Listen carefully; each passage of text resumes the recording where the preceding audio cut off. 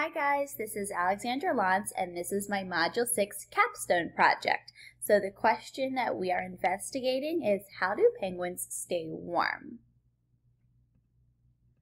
So I chose to do an inquiry experiment about penguins because I teach first grade, and every year we'll be teaching themes, and every year we do a penguin theme, and my students love the penguin theme. They love learning about nonfiction, so I kind of thought, okay, what theme do I know my students love and what inquiry experiment can I do with that theme?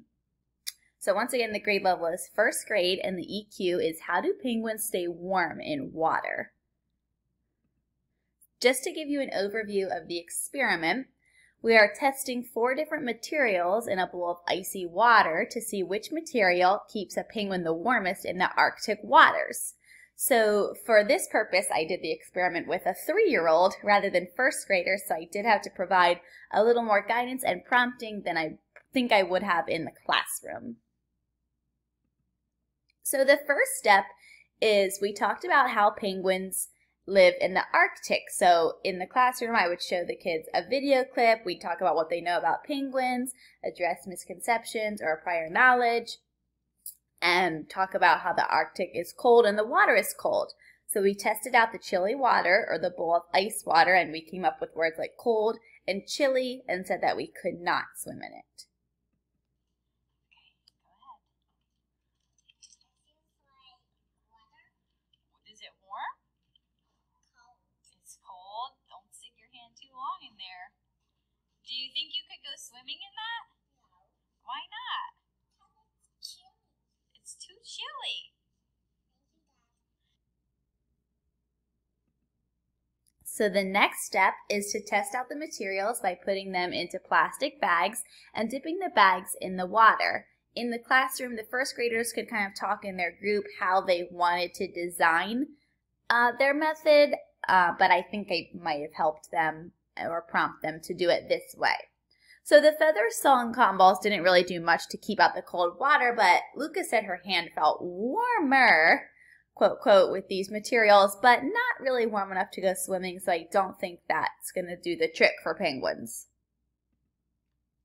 Then we tested out the fat, which kept out the cold the best, and we talked about how penguins have blubber that keep them warm.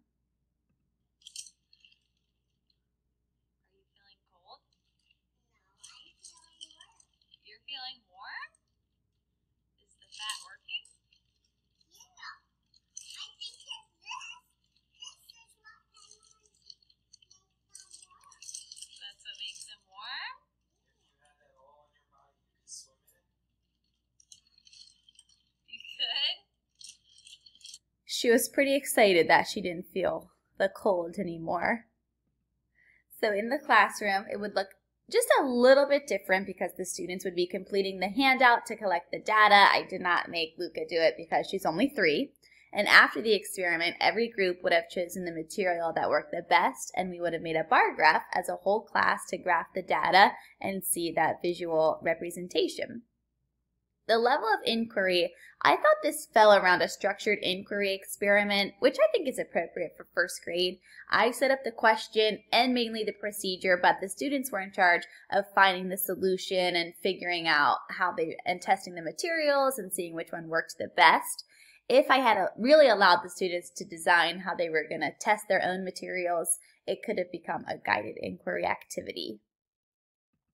And the science perspective I felt worked the best was figure 8.3. I thought this was really science content, but it did incorporate technology with the video clip, engineering, and math. So in conclusion, I think this experiment can really help conceptualize the foreign concept of blubber, which I don't think most 6-year-olds are familiar with, and we spend the week reading and writing about penguins, so now they'll get to experiment and investigate how penguins are able to stay warm in the Arctic. And really combining that conceptual and factual knowledge, the kids won't just be memorizing that penguins have blubber, but they'll actually be able to explain what that is and how it works. I think it's a really fun experiment, and I'm definitely going to do it in my penguin theme this coming year.